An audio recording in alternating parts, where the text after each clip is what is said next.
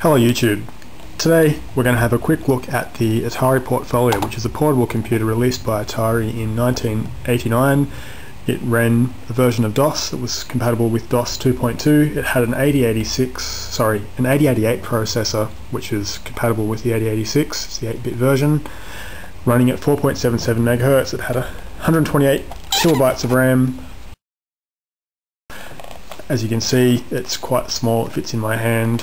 I don't have gigantic hands. I have normal sized hands, trust me, so that gives you an idea.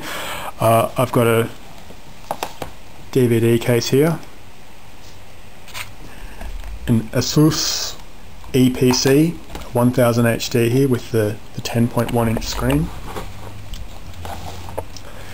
and you can see that it's quite a bit smaller. It fits, barely covers the keyboard. Standard 15.4 inch HP laptop, and you can see that as well as hitting some keys and making the thing go silly, it's quite a bit smaller. It's very small. There isn't really a lot on the Portfolio. You can see on the back it's pretty sparse.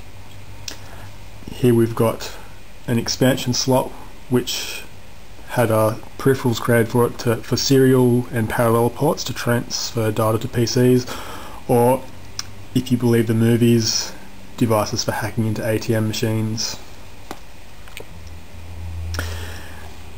Then around on the other side you've got, of course, your AC input, which is a 6-volt input, and this was a slot for memory cards. They came in 64 kilobytes or 128K sizes.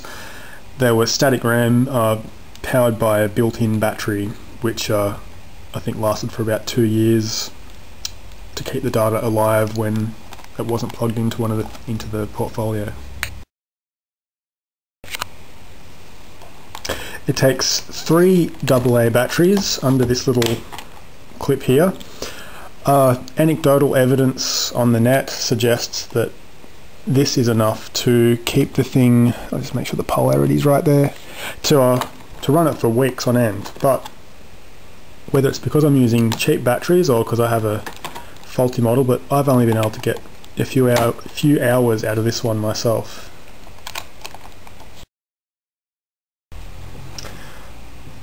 Okay, so we'll just turn it on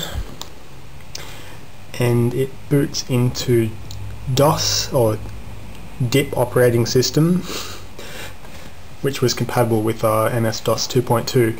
Most applications which had minimum hardware specs of an 8088 at 4.7 MHz and 128K of RAM and this kind of screen would work on this. Okay, we'll have a quick look at the text editor. There's not much to it really, it's just it's reminiscent of the old edit in DOS. Let's make a batch file to also demonstrate some DOSy kind of stuff. So we'll get rid of the echo and we'll echo hello world. We'll save it.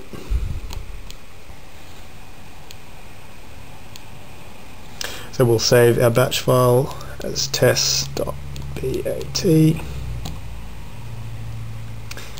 We'll exit. There's test.bat in the root directory there, so we'll just type test hello world.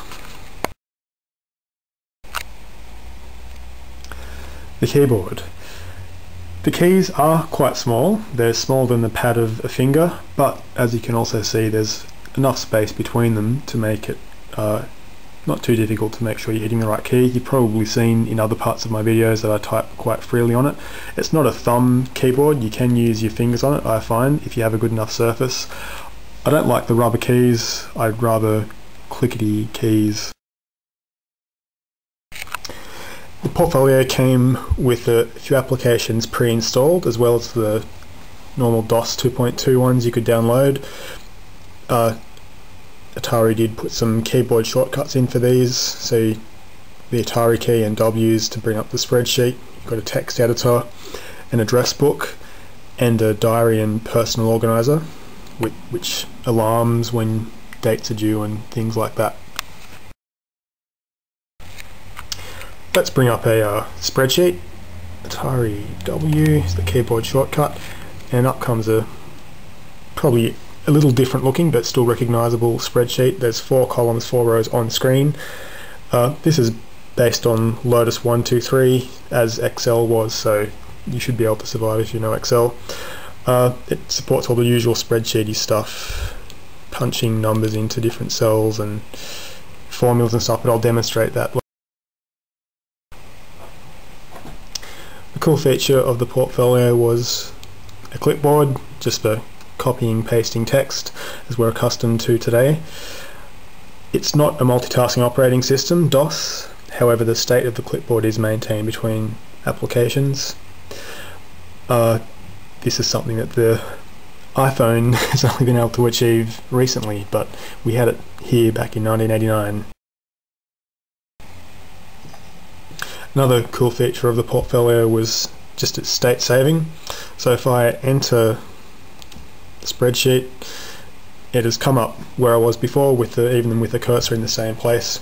Likewise, if I turn the whole machine off, turn it back on, it comes back into where we were with the cursor still there. I guess you saw what the refresh rate was like on the LCD. It does blur a lot. If I run the test batch file that scrolls text all over the screen, I guess it may not show up too badly on the screen that you're watching this video, but it does blur a bit. If I do a list directory of the file system, it's from my end here, it's a little bit blurry, so I can't see you playing many action games on this. I've read all kinds of things you can download, Tetris and platform games and stuff, but I think that'd be a bit difficult to play.